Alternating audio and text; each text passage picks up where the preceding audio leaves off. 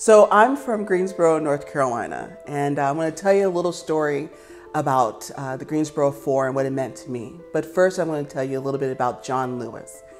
He was a giant of a man, and unfortunately he died in 2020, and he left this legacy that just seems to stand the test of time.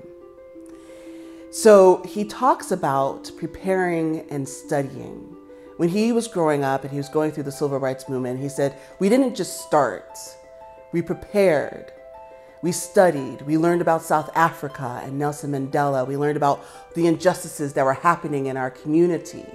We prepared ourselves for what might come our way if we took up this cross to bear.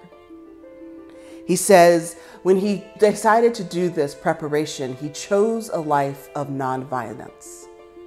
He wanted to do this in a way that didn't bring harm to those around him, even though it did. He says that they may have beat me. They may have called me every name but my own, but I was still going to fight. He says that he almost died on the march for voter rights in Selma. So it brings to me, as I said, I'm from Greensboro, North Carolina, the story of the Greensboro Four. It wasn't like on January 31st, they said, we're going to sit at the Woolworth counter. No, months they prepared. They met in secret in their dormitory rooms. They met with people and they got the story of what was happening to them in their community, and they thought that this was an injustice that was worthwhile. So on February 1st, when they decided to walk from North Carolina A&T to the Woolworth building, they walked with people behind them and they sat at the counter. Sure, people said, I'm not going to serve you, but still they sat. And then when one of them had to get up, somebody else sat behind them.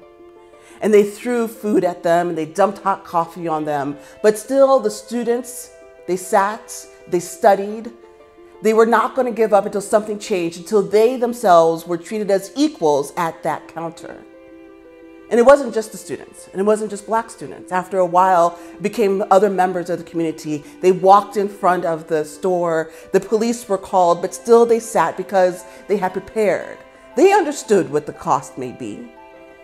They may have been thrown out of school. They have been jailed or beaten, and some of them were.